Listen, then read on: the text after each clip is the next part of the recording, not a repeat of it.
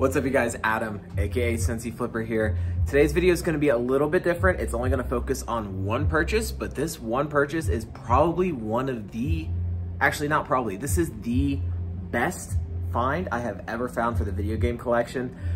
Just to elaborate a little bit on this, I go over it in earlier videos. One of the main reasons that I resell things is I am trying to amass an insane retro video game and modern video game collection.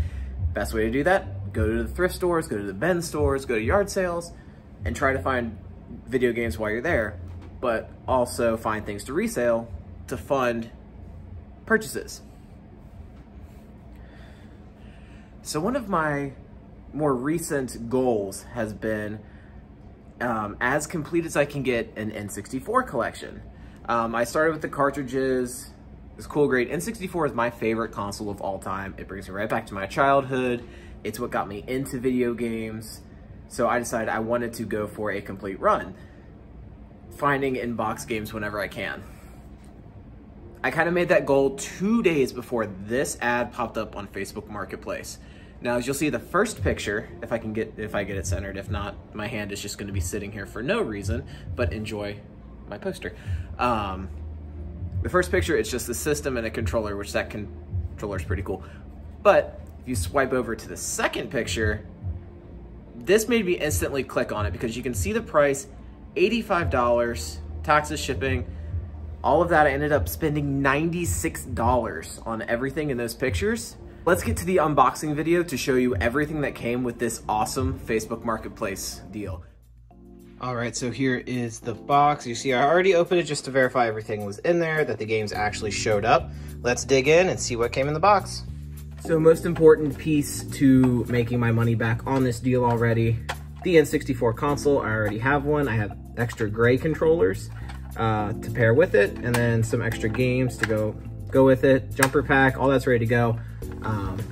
Console's in good shape. It came with the expansion pack. I already pulled that, swapped it out with an extra jumper that I had because the expansion pack sells for about $40, $50 on its own, and I already have one for my personal 64. So between that and the console, there's my money back already. The console's in really, really clean condition. Usually you get kind of junk up front here. There's a little bit of scratching, but great condition console. The controllers that came with it, I'm gonna keep for myself because I just have a couple basic gray ones and I really kind of want the different colors. So we got a solid blue, and then really cool controller that I actually hadn't seen before. I think I knew it existed, but really good thumbsticks. We've got the electric green, I think is what it's called. I'm not sure, and it looks more yellow because I can't see colors very well. But this one's really cool. This apparently sells for about $60, $70 on its own. So if I were to sell it, that'd be another big chunk of my money back, but I'm gonna keep it because it's a unique color. And then it came with the power cables, AV cables, everything. So the console's good to go. That's my money back right there. All right, next, so the only game that didn't come with its original box was Star Fox 64. Really clean label on that. A couple of little sticker residue on the side. Looks like maybe it was used from GameStop or something, but this one's actually increased in value a little bit lately because it's not, I believe there's a Player's Choice edition of this as well. Get to focus it all. Anyway, but I think this is about a $20, $30 game now. We'll get to the games in a second. Something I didn't know existed. I didn't put two and two together and realize you could buy expansion packs just on their own. I thought they just came with games, but complete in-box expansion pack. It's got a little gunk on the front, but for what I paid, I'll take it. It's got the inserts and got the little, in case you didn't know what this is for, they come with this little clip. Need to focus it all. A little bit, but this helps you take the jumper pack or expansion pack out of the console. So that's a pretty cool little bonus. I forgot that that came, or I forgot that that even existed. So that's just kind of a cool little piece to add on there. All right, so for the game. So first off, we have Perfect Dark, complete in box, manual, everything. Box is in really good condition. That's the thing with most of these. I think that they were opened and the boxes put away because most of these boxes are in fantastic condition. There's a couple of issues with some of them, and I'll show it, but about as good as you can ask for something from late 90s, early 2000s. Next one, Jet Force Gemini. I didn't have this one yet. I've actually never played this. I've heard it's pretty good. But that box is in really good condition as well. This one is complete. Then first one with a little bit of issue, we got Cruisin' World. A little bit of bend and tear there at the top. Then the green cartridge, Battle Tank Global Assault.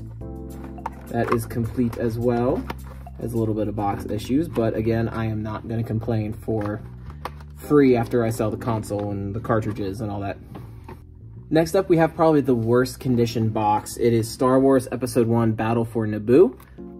Looks like it has a little bit of crushing there on the side, but I have protective cases that'll still make it'll still present very, very well on the shelf.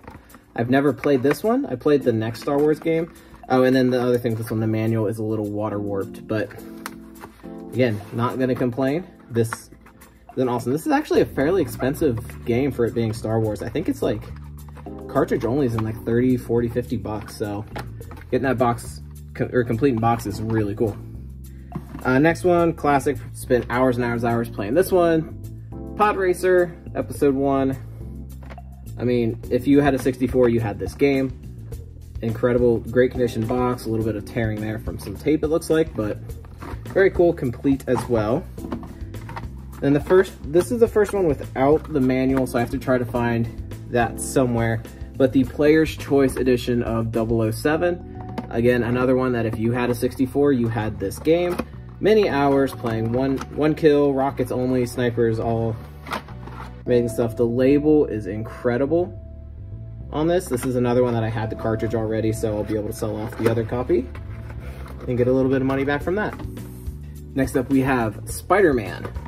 Complete in box. We have the red, if you can't see it now. It's got the red cartridge. This is one of probably my favorite box arts from all of this. So this will go on like the main display shelf just because I like comic books, Spider-Man, all that good stuff. But I can't wait to play this one. I've never played this one and it was complete. Next up, we have another one of my favorites growing up, Mario Tennis. It has a little bit of that water something issue on the front that the expansion pack had. And it is missing the manual as well. But the box, it still presents pretty well. So very happy to add that one. And then lastly, if you saw the picture on Instagram or you studied the thumbnail for this video, you saw this and got very excited, about as excited as I was. Super Smash Brothers. It is missing the manual, but I have one on order to make this complete in box. This is a complete in box. This is about a $200 to $300 game. So very excited for that one. Unfortunately, a little bit of water damage again, but check out this is the cleanest label I've ever seen. And I did open the big ones already, just to, like, I opened this one just to make sure it is authentic. But check out that label. That is clean. Which is really nice because my current Smash Brothers is not. It is disgusting and terrible. I love it, but it's gonna go. All right, so that's gonna do it for the unboxing. I'm gonna get these guys in their protective cases, throw them on the game wall, and we'll be right back. All right, so it's a couple days later. I finally got around to getting those games in boxes. Here's what the game shelf looks like now. I've got all my PlayStation stuff lined up there, a couple of randoms in the middle, and then all my Nintendo over here. So these are those complete in box games. The ones that I had before that Facebook Marketplace buy was NBA Live 2000, NASCAR 2000, and Majora's Mask. So this definitely helped put a dent in that a little bit. Got them all set up there with my complete in box Game Boy, the Japanese expansion pack, and then just some of my other favorites. All the Marios from GameCube, and then this is my cartridge only collection here. This is Dominoes, no. All right, it's one I really hope to add. All right, I need a new Yoshi story now. But that's one I really hope to add sometime soon, is Paper Mario. And the stacks there, my SNES, and then the Zelda. The Zelda run's coming together nicely. This is my main goal, to get this set complete in box. But I still have a little ways to go on that. but I am extremely happy with that purchase, and the way it's looking on the shelf is amazing. So let's go wrap up. So guys, that's gonna do it for this video. I know I haven't showcased the video game collection a lot, but like I said, it's one of the biggest reasons I got into reselling, so I could amass that awesome collection and keep it growing. If you want to see more on the video game stuff, or if you'd like to see videos just about video game hunting and kind of the strategies I use to find these things, just let me know. I can try to do some more specific videos on that kind of stuff. And like always, like, comment, subscribe, really helps the channel grow. Until then, see you guys. Bye.